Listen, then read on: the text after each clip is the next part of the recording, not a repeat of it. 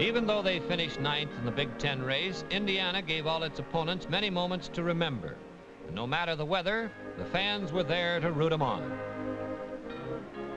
If you like Dipsy-Doo, watch this one. Quarterback Tom Cassidy pitches back to Milt Campbell. And Campbell unleashes a mighty heave into the eager arms of Pat Fellinger.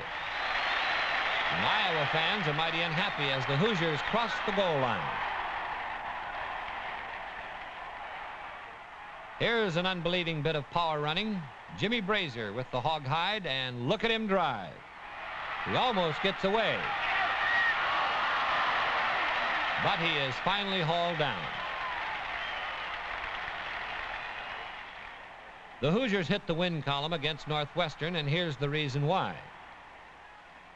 Gene Chakowski rolling out to his left and spearing Bob Fee deep in enemy territory.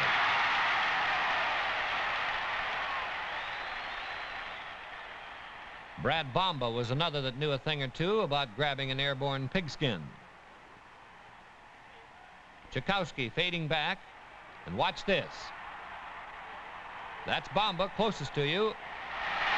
And believe it or not, he got the pigskin.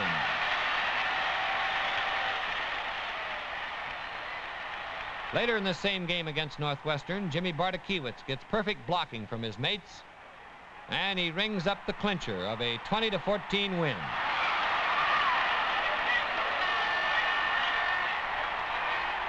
Against Purdue for the traditional Oaken bucket, the final score sounded like the results of a baseball game.